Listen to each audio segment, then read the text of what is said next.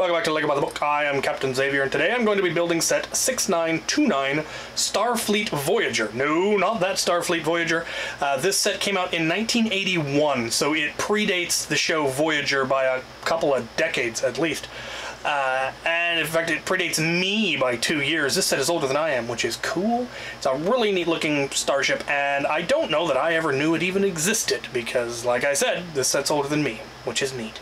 I acquired this set in a collection trade. Somebody locally reached out to me with a vintage LEGO collection they wanted to trade for a copious amount of Nerf. And when they told me some of the stuff that was in this collection, my eyes got real big, and it was just, oh yeah, we can trade. And so he came down with his collection. I took a look at it, and it was everything he had described and quite a bit more. There were Castle and Pirate sets that I think I had all of them, but possibly not. And you can never have too many. It's, you know, those are the sorts of things that you can never have too many pirate ships or castle wall sections. It just all adds up. But he definitely had a bunch of vintage space that I didn't have that will all be getting featured on this channel eventually. And some really neat ones, like I said, from older than me.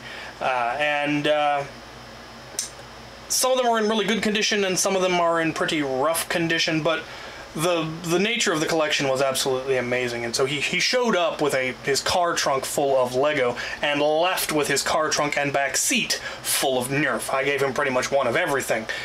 Just, here you go, have one of these and one of these and a couple of these and a box of these, and here's some more of this and some of that. He doesn't actually do much in the way of actual nerfing.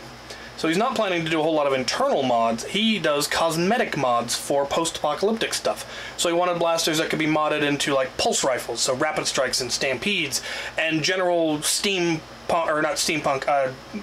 post-apocalyptic, like, he goes to wastelands down in wherever it is in the south.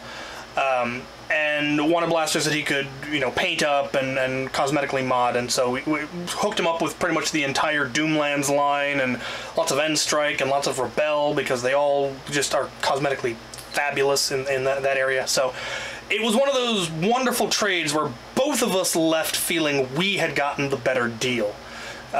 Which is great. He was fully aware of what the collection was worth, but again, like many people who have given me LEGO, wanted it to go to a good home. So the fact that it was going to me, and the fact that he ended up with, you know, probably more than double his current collection in Nerf, we both thought we made off. So I am going to try to build this set.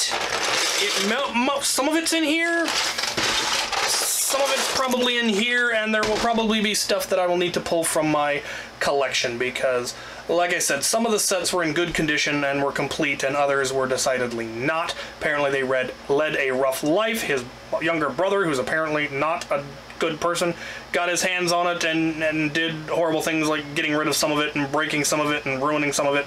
But enough of it survived.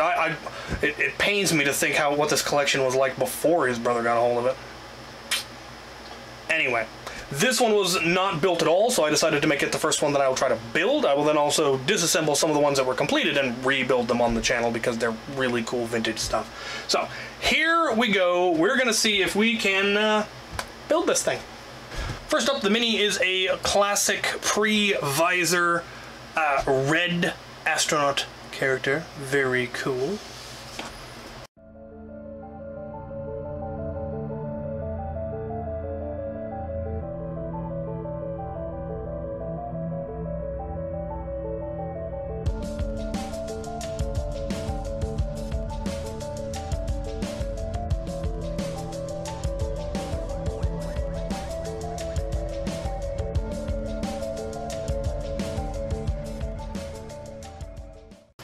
Here is a fun piece, and this is the piece that allowed me to identify what set this had to be, because this part in this color only existed in this one set, I believe. There was also the same one in light gray, and between them they definitely only existed in this set. So that is pretty nifty, having unique parts like that.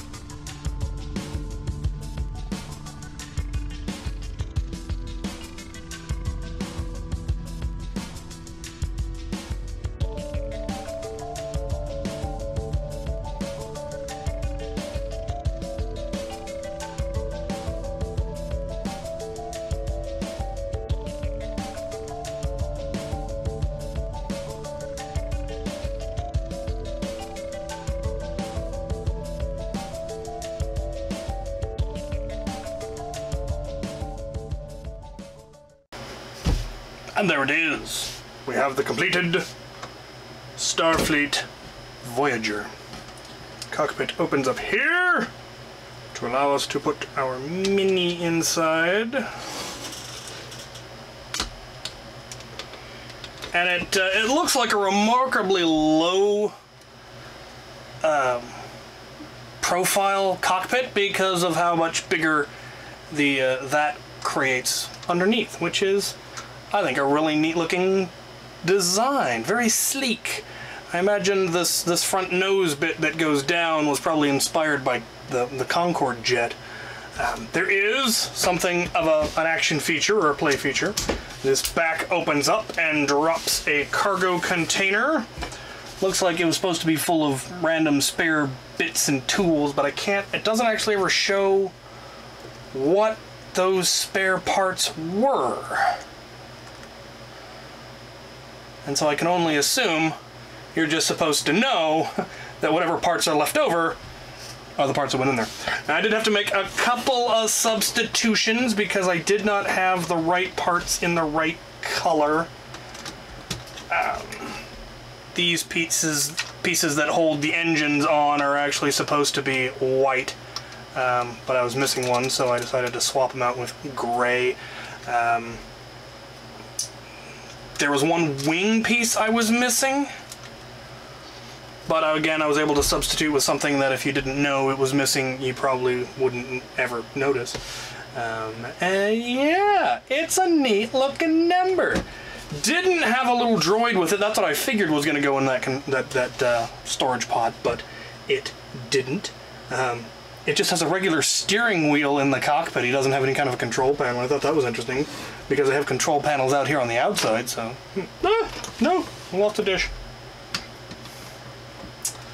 Yeah, neat little shit. There is definitely another something in here. I imagine with a little bit of digging, I could probably figure out which one it was. And I might give it a try. The problem is I have very decidedly run out of room for any more of this vintage space, and I have more of it. So I may have to either extend my shelving or figure something else out. But this is super cool, so I enjoyed building it. Set 6929 Starfleet Voyager. Thank you for watching.